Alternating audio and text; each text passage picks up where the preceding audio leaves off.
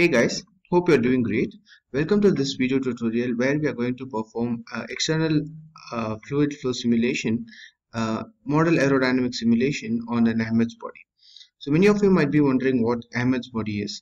So Ahmed's body is a bluff body which has almost all the features which are very important for aerodynamic calculations on a real life automobile. Okay, so for those of you who are working on projects related to finding lift and drag coefficients or whatever it is on a sedan or a hatchback, you might not have good quality literatures to validate your results with.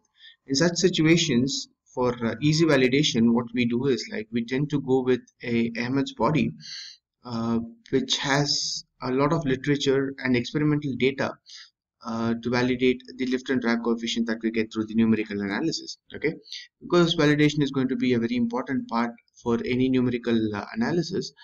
Most of the researchers who work on external aerodynamics tend to go with Ahmed's body and try to prove whatever they are trying to prove on Ahmed's body, and it can be simplified that if it is going to be working on Ahmed's body, then it might as well work on the real model vehicle. Okay, so that is what Ahmed's body is all about, and I hope you pretty well understand why Ahmed's body is being used. And this lecture series will be broken down into a series of videos. In the first video, we'll be seeing how to model the Ahmed's body using Solidworks, and in the next video, we'll be seeing how to prepare the geometry for CFD simulation, which is basically the pre-processing geometry pre-processing part, which we'll be using design modeler in ANSYS for.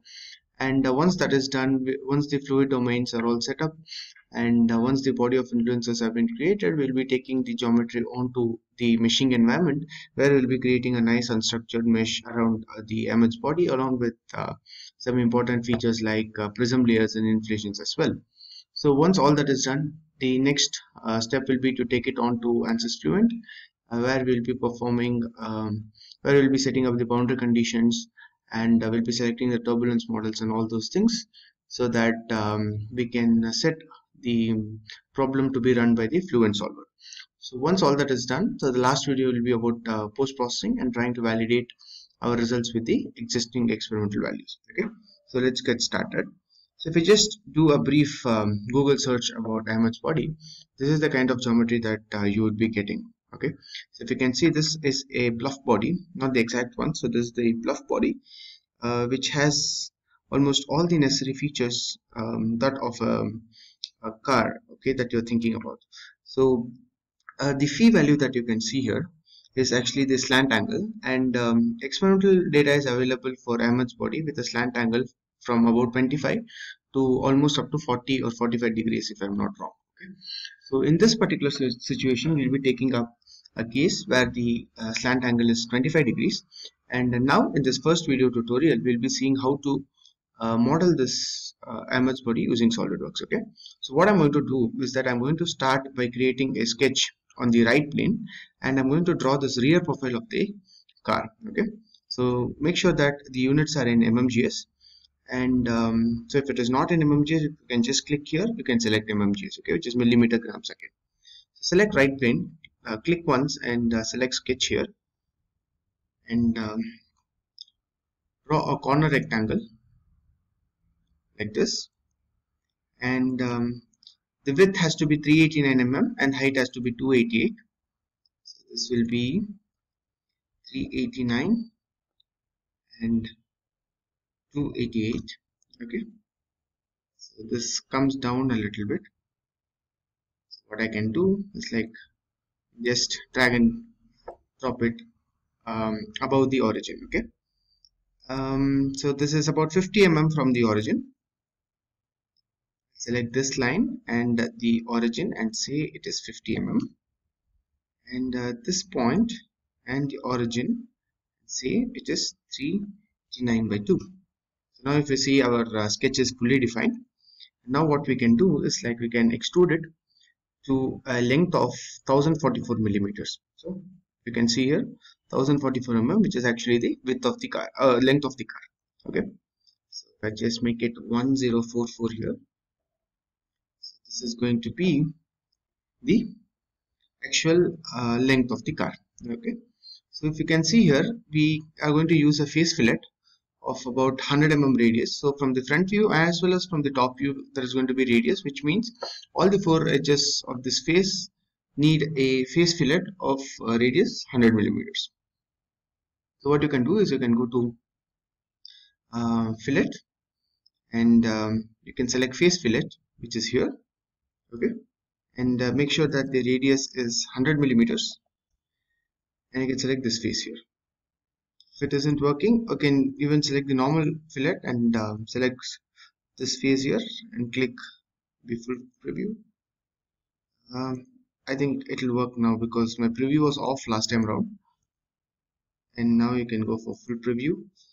I'm not sure why it is not working. Okay, in case it is not working, don't mind, you can just select these four edges manually. Sometimes it works and sometimes it doesn't work, so never mind, you can just select these four edges. And now if you can see, we are going to have a fillet of 100 from the top view, as you can see here, as well as from the front view, as you can see the fillet here as well. Okay, so this is the front view and this is the top view, which is very much like what our profile is looking. Okay, fair enough. Now what we need to do is like we are going to have this cut here.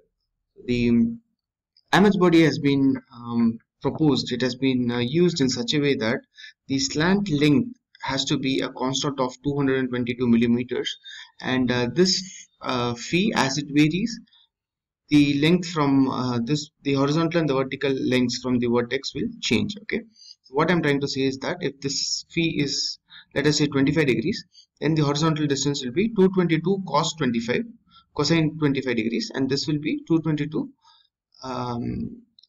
sine 25 degrees. Okay, so if it is 40 degrees, for example, the another case if you're going to take, this will be 222 cos 40, and this will be 222 sine 40. Okay, fairly easy.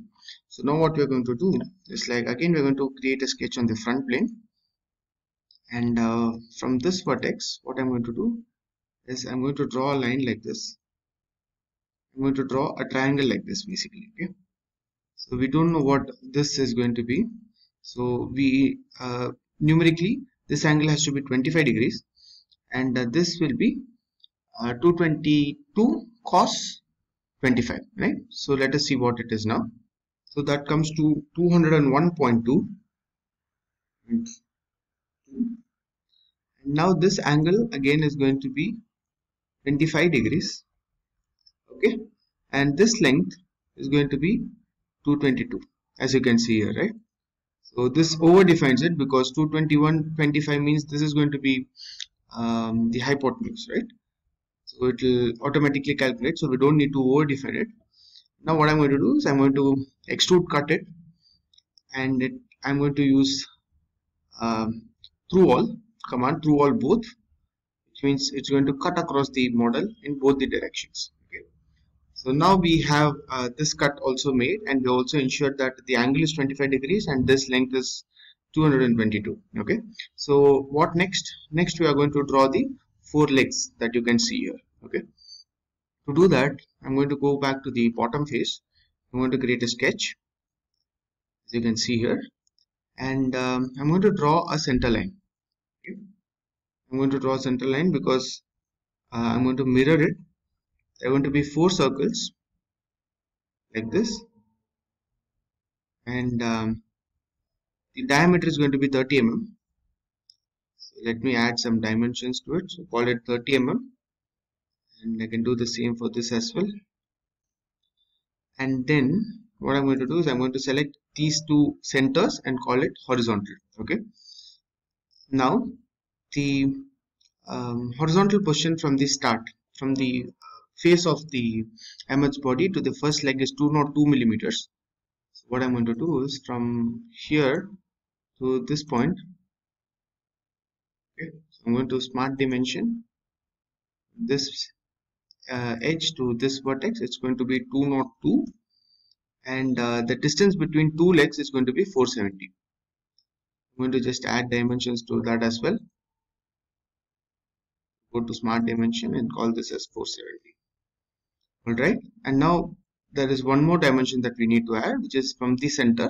It is 163.5. Okay, so from this center line, this is going to be 163.5. Okay, so this looks pretty good. Now we can just mirror it across the center line. So go to mirror entities. Entities to mirror are going to be these two, and mirror about, we are going to use this center line, and there you go. The depth is going to be 50 mm, as you can see here. So I'm going to extrude it to a depth of 50 mm. Okay, all good. So here is our Ahmed's body. The Ahmed's body is pretty much ready. But now what I'm going to do is that, because I'm going to scale it down to reduce the number of elements in the mesh, what I'm going to do is that I'm going to scale it down by a factor of half. Okay, so we're going to use a half model. So in commands, if you go to scale, so make sure that you hit this and you are in the command section, and if you hit scale, it is asking you whether you want to size it about the centroid. Yes, it is about the centroid, and or you can, I think you can even use origin. Okay, then you select this and say 0.5. Let me just check if it works. Yes, it works, and the origin is here. Okay, so there you go. So now we have reduced the model size by half, so that what we can do is, like when we are doing the meshing part, we can have a pretty good mesh with a less number of counts. Okay, all that we need to ensure is that we will have to make sure that the Reynolds number is going to be constant. I'll be telling you how to ensure all those things in the forthcoming lectures. But at the moment, if you just check the length of the car, if you go to measure and if you select this face and this face here, you can see that the length is 522. Initially it was how much? 1044. So half of it is 522, right? So this simply means that we have reduced the model size by half. So we just scaled it down by half. Now I'm going to save this model. So I'll go to file, save as, and I'm going to call this as Ahmed's body, or okay, it's going to be Ahmed's body. So I'm going to call it as base geometry. Okay, base. Also make sure that you are going to save it as a parasolid version also, because ANSYS will only accept parasolid or step files. STL files are also accepted at times. Don't go for IGS because it is a surface based feature. So I would always recommend you to go with parasolid, because it will have minimal losses, okay, geometric losses. So I'm just going to save it as base, and make sure you save one copy as parasolid and click save. Okay, so this is how you can model a Ahmed's body using your Solidworks. And in the next video tutorial, what we'll be doing is we'll be jumping on to ANSYS, and we'll see how to set up the domain, the fluid domain around the car, so that we can have a nice mesh around it. Okay, so that's the end of the lecture. Thanks for watching the video.